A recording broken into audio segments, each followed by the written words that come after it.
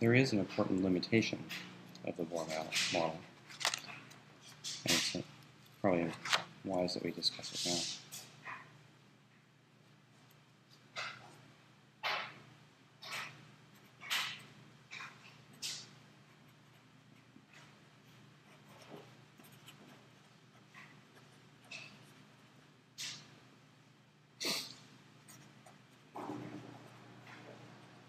And that is that it violates the uncertainty principle.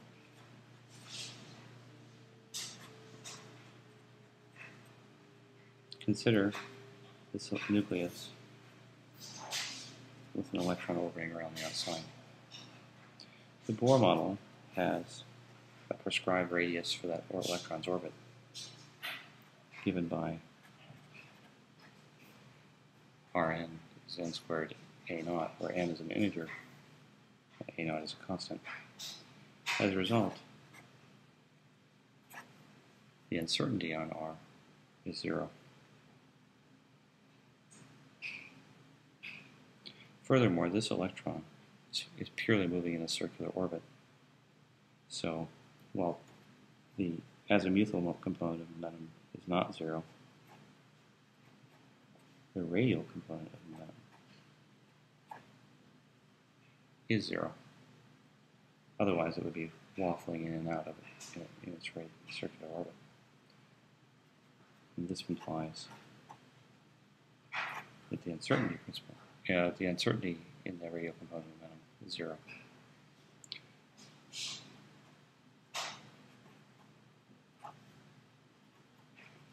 And this gives us that delta R times delta P sub R is 0. But we should have this product is greater than H. Now, it's certainly understandable that Bohr would not have noticed this because the Bohr model preceded Heisenberg's uncertainty principle by nearly a decade. And as a result, he would not have known this. But when the uncertainty principle came about, it was immediately clear that the Bohr model was not a complete description. And I will say that it also violates the uncertainty principle for delta T, delta E. But that will become a homework problem for you.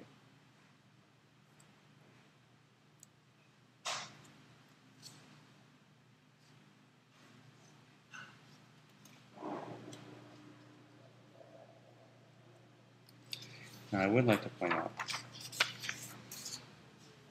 that our textbook derivation of the Bohr model is somewhat historically inaccurate.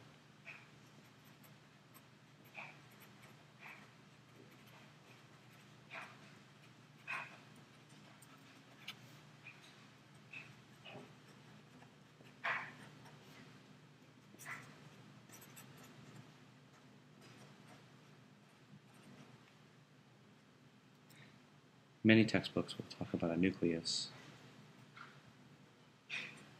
and a prescribed orbit for the electron and say that the Bohr model invokes the idea that I have to have a circumference, so 2 pi r, equal to a multiple of wavelengths for the electron. And this will then impose constraints on what are the allowed momenta and angular momenta for this electron.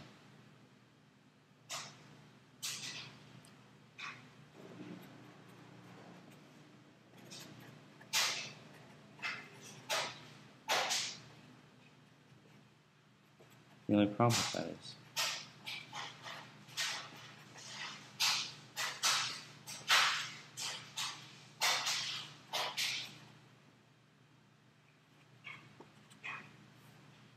that the Bohr model actually precedes de Broglie's hypothesis. So while it's true that one can derive the energy levels of the atom to agree with the Bohr model,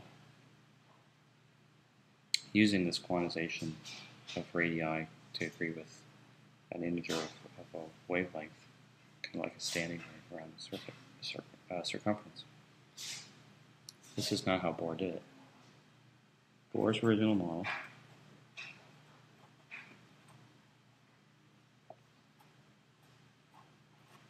was insightful for its own reasons. First,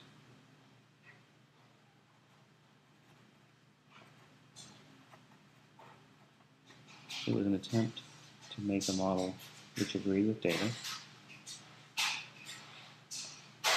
And second,